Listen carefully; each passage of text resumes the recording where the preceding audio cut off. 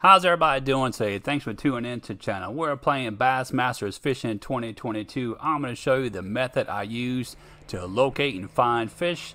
Also, how to find these great hot spots where you catch named legendary bass. This method has worked for me on 7 out of 8 lakes because nothing works in St. John's. I'm pretty sure my fish finder does not work when I get to St. John's River. It's either full of fish or it has nothing. So let's take a look at some of these methods I use. So basically what I'm going to do is drive slowly around the shoreline of Lake Guntersville, and I'm looking at my fish finder just for that. So I'm looking for fish. I want to see at least one big fish in that school of fish. Make some casts around. This is what I'm looking for, a little pocket of fish, maybe a spawn spot, but another great location to fish. And I'll eventually mark this spot on my waypoint. So let's take a look at another spot which is just around the corner of this one. So you have to drive slow. It's not going to work if you're full speed. So I'm just driving slow, looking at my fish finder. I see a little school of fish. I'm going to try to turn my boat around so I can make some casts, but I do like to see some medium size, maybe some large fish in that little pocket. This little spot right here looks great, so I'll probably take a look at the shoreline somewhere around these bushes. So I'm going to move my boat around, turn around, make some casts, and what I'm looking for is a spot loaded down with fish. I want to see a bunch of fish tightly grouped together, not just a few crappie or bluegill or 1 or 2 catfish. That to me, that's not a hot spot. When I make a cast in there, I want to see it loaded down with fish.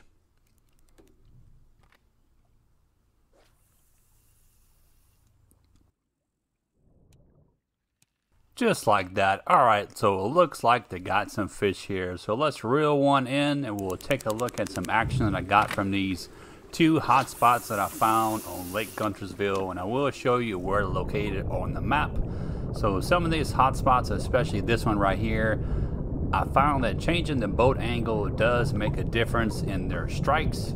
So casting from the middle of the river towards the bank works most of the time, but sometimes it's better to be parallel with the shoreline, get in that zone like right here. Bam! Fish on, baby. We got a heartbeat.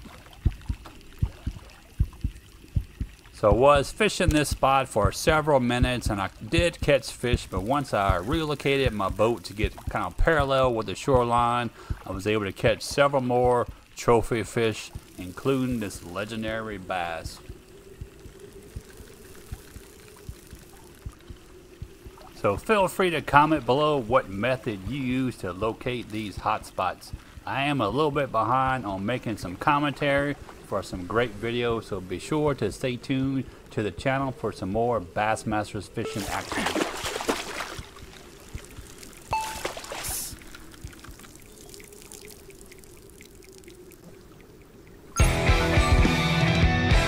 Shakalaka, giant bass.